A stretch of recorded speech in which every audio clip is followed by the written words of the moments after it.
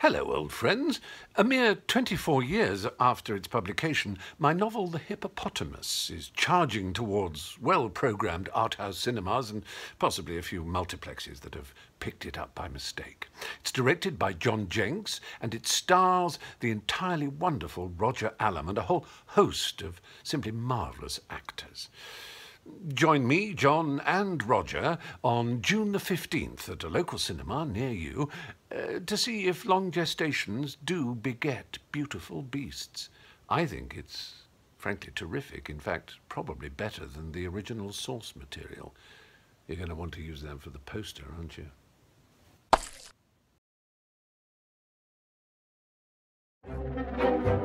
I published 5 collections of poetry in 8 years, but I haven't written a poem since 1987.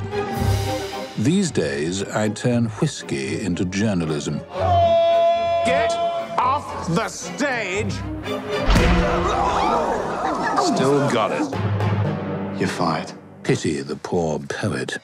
My doctor tells me I have 3 months to live. That's a smeller. Do you believe in miracles? Something happened to me at Swafford Hall. I want you to go there and find the truth. I'd pay you handsomely. I was thrust into my worst nightmare. Hello, boys. Uncle Edward! Ted. You're looking younger. Lost some of that fat.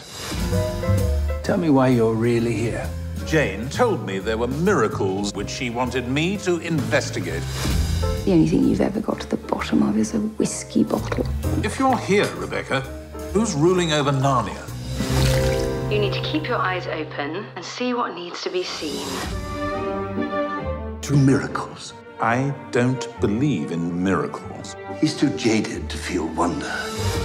Maybe I should sacrifice my every standard of wit and reason and throw my lot in with this imbecile cult.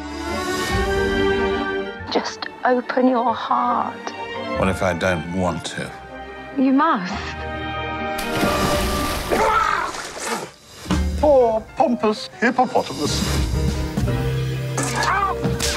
The things I do for money.